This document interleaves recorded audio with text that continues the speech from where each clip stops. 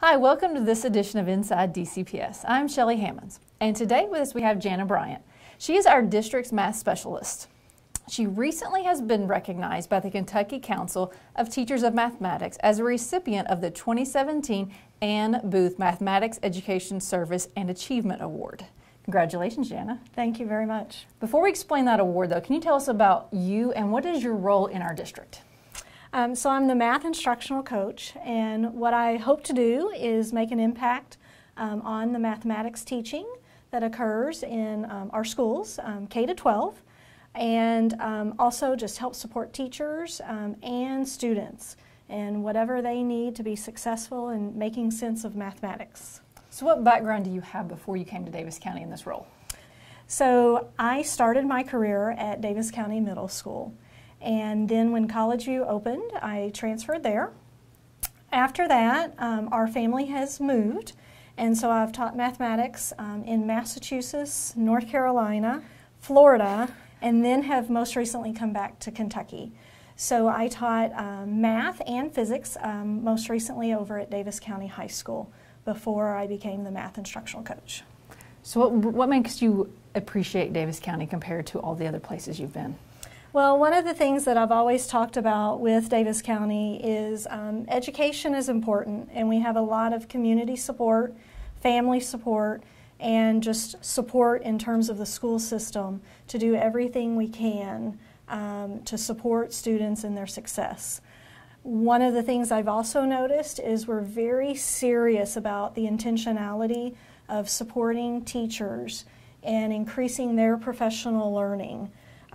To be the best they can be, and so they can grow and just become leaders in terms of their classroom, helping give feedback to students, and it's a real honor to be able to come back home. So let's talk about this amazing award you've recently received. What supports helped you get to that spot? Well, several years ago I had the opportunity to become a Kentucky Hope Street Fellow. And so I was part of that first cohort. And during my... Let me stop you real quick. Okay. What does it mean to be a Hope Street Fellow? Okay.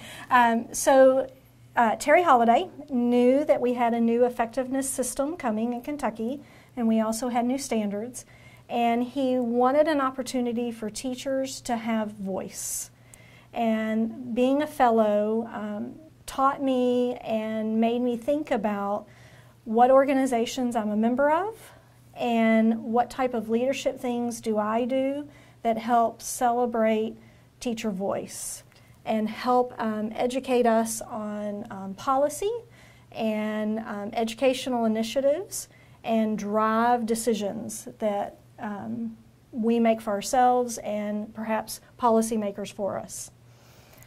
So, and then that's helped you along to receive this award? Well, so I examined what I was a member of, and I was not a member at the time when I first came back to the Council of Teachers of Mathematics, and you know, mathematics and teaching is my passion. And so I reached out to them and said, how can I get involved in your organization? Little did I know, I volunteered to be on the board of directors and help plan conferences. And then during this time, I was also building a network of high-quality teachers in English language arts area and mathematics so that we could support one another in offering professional learning opportunities, helping present at conferences, and just helping get our voice heard in terms of supporting high standards. So what is some new projects or the next vision for Daviess County in the field of mathematics? So one of the things that I'm most excited about is some of the new curriculum that we have coming in our schools that our students are experiencing. So there are some new open education resource curriculums such as Eureka Math. There's another new one coming called Illustrative Math. And it's giving teachers an opportunity to have cutting-edge, aligned resources that can help us focus on giving feedback to kids, and we get to spend less time trying to curate and create resources that can consume time. And that way we can have our time dedicated on students and on their learning. And so what role will you play with that Eureka initiative in the classrooms and in our schools? So one of the things that we've continued to look at is just supporting teachers, especially our newer teachers to the field that grew up with the standards but have not been in a role where they're teaching to the standards.